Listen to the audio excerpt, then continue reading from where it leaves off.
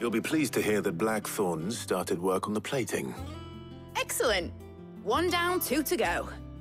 So, what's next? The helm, of course. For this, we'll be repurposing fallen scrap. Salvage from the ruins? I thought that material was all but impossible to work. Ah, but we don't have to. I'm sorry. Just so happens there's one particular ruin that's broken into exactly the right shape and size pieces for what we need. What's the name back there? I'll give you all the details. What's her name? Right.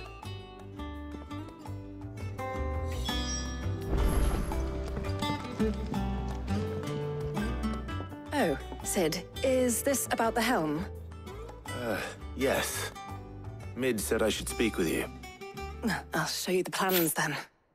Here you see the Mithril engine, in which Mithril is burned to generate heat. That heat is then harnessed to produce motive force. Excess heat is dealt with by means of the thermal displacement stack, which disperses it into the surrounding air. Now, were we to rely on thermal plating alone to achieve this effect, the rate of excess heat buildup would far exceed the displacement coefficient of the plating. In other words, the reactor would overheat and eventually explode. This is where the helm comes in. It connects to the plating, you see, and serves as a sort of thermal sink to absorb all that excess energy. Our experiments have shown that fallen ceramics are remarkably thermophilic. They can withstand and absorb levels of heat far above anything we are able to make today. And not only that, they're also waterproof and immune to rust, making them the perfect material for our protective hood. Why, if sea or rainwater were to enter the reactor proper, it would vaporize instantly.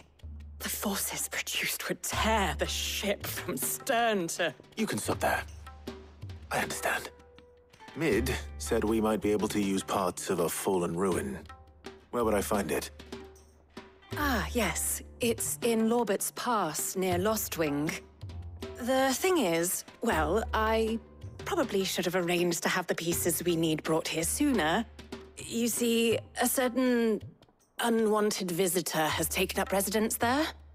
It's no longer a matter of just walking in and taking them. It's, going to be considerably more dangerous than that. I see.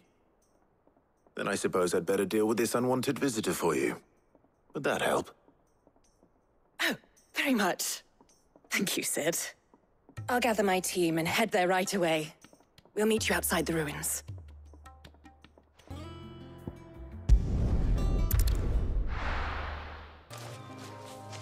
Oh, there you are, Sid. Thanks so much for coming. The, ruins are just over there, as is the creature I told you about, I'd imagine. Would you mind? Of course. I'll be right back.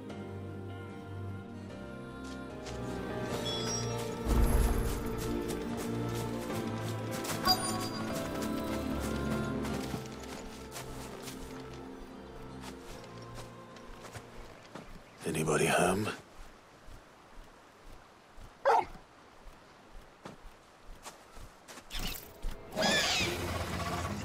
This must be our unwanted visitor. Time to go.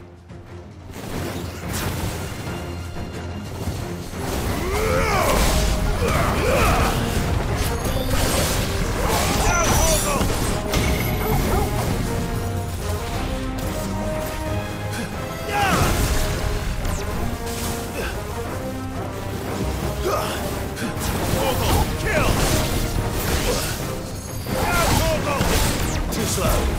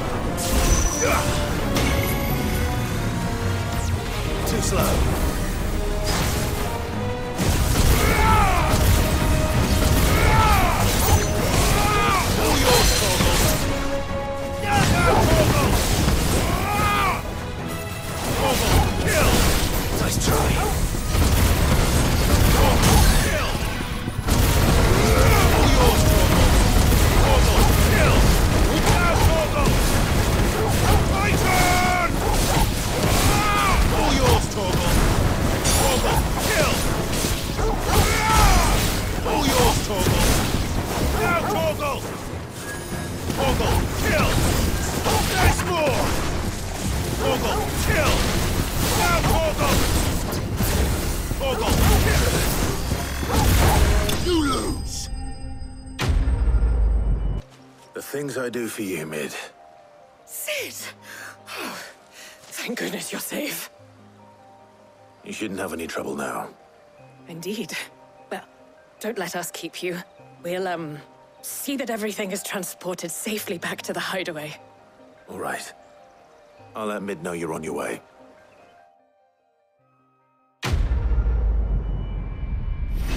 Mid. Helena has recovered the material for the helm.